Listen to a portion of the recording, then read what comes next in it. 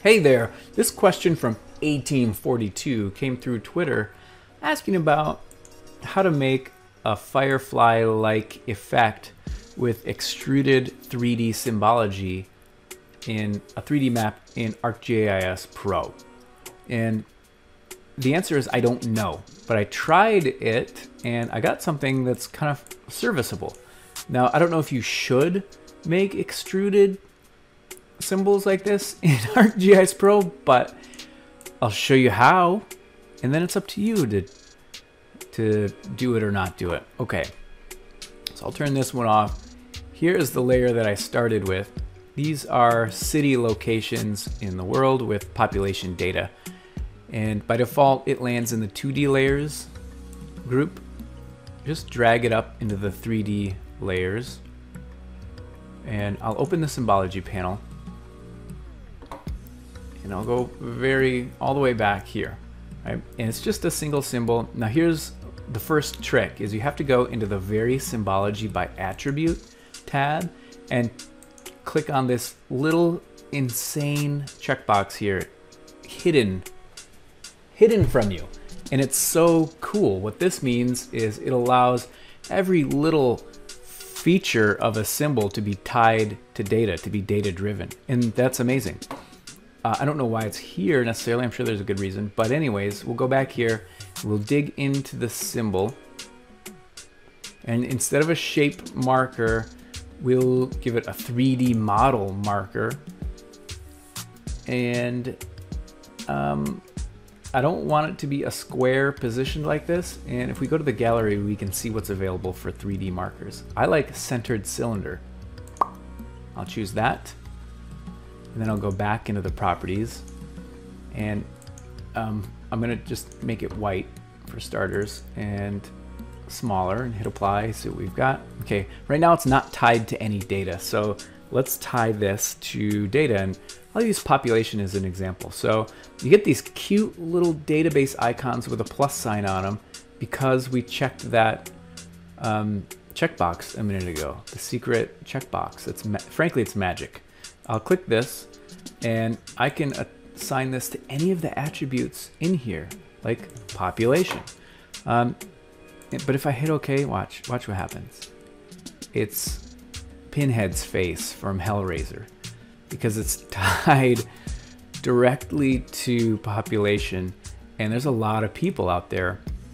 Kind of looks like Superman's Fortress of Solitude. What do? Are we stuck with it? Do I have to go in and make a new attribute and do a multiplier?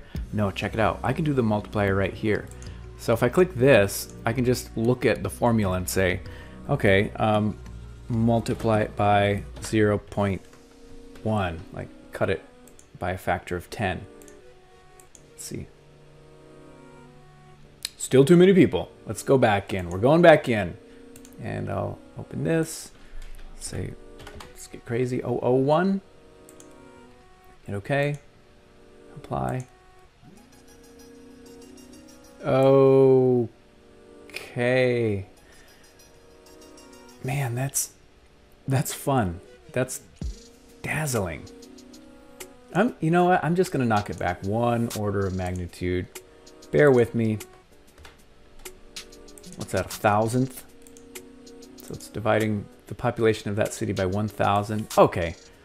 Now we're looking at some reasonable needles of population here. Pretty cool. Again, I don't really recommend you use this sort of symbology because it's hard to make comparisons, but I mean, it sure looks fun. So let's make this glow like Firefly.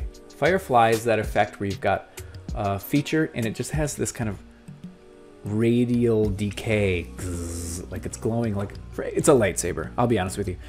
I'm stealing the idea from lightsabers. Let's turn these into lightsabers. How the deuce do we do that? Well, the hack for doing it with lines is just stacking up a bunch of lines and making each line thicker and more transparent, so you get this kind of cheat glow effect. And you can do the exact same thing with this 3D column symbol. Check it out. So we'll go to the structure, and I'm going to duplicate this, and I'll go back to the layers. I'll choose this. I'll choose big sky blue, and not fully opaque big sky blue. Okay, here is part one of the trick. Well, one of the trick was duplicating it. Part two of the trick is making it really semi-transparent.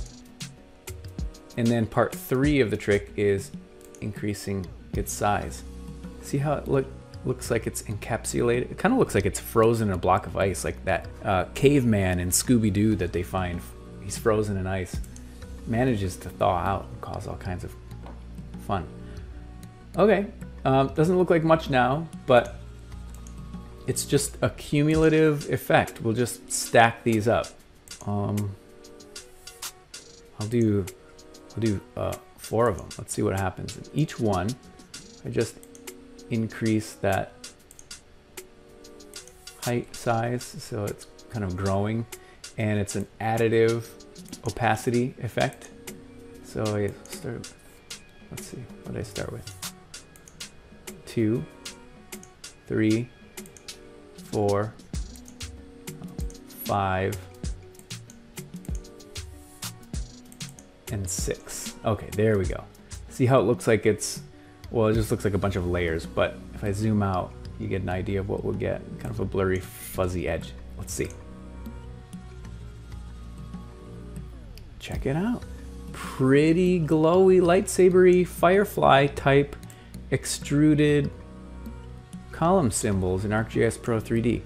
This is cool. Now there's one more step just to crank this all the way to 11, and I am gonna give it a little glowy base. The person asking the original question had a glowy base, which I really appreciated because it's a good step. So I'll go to the structure. I'm gonna add a symbol layer. Now I'm just gonna add a simple marker layer, drag it all the way to the bottom. Go back to the layers, find his layer row, and now I'm gonna dig into this. It's considered a polygon. It's a point marker symbol, but it's a polygon really. And I'm gonna give it a gradient fill.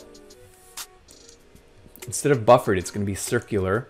And instead of discrete, which is boom, boom, boom, I'm gonna make it continuous because that's awesome. And I'll just give it that, what was it? Big sky blue, 100% transparent, so it fades out. See how we've got a kind of a glow effect? Let's see what this looks like. There we go. Now, I do notice that adding this simple marker symbol on the bottom of my many stacks of extruded column symbols really slows things down. It's kind of interesting. I like how it looks, but it does have a slowing effect on the renderer. It's a lot harder for that to render. So take that for whatever it's worth.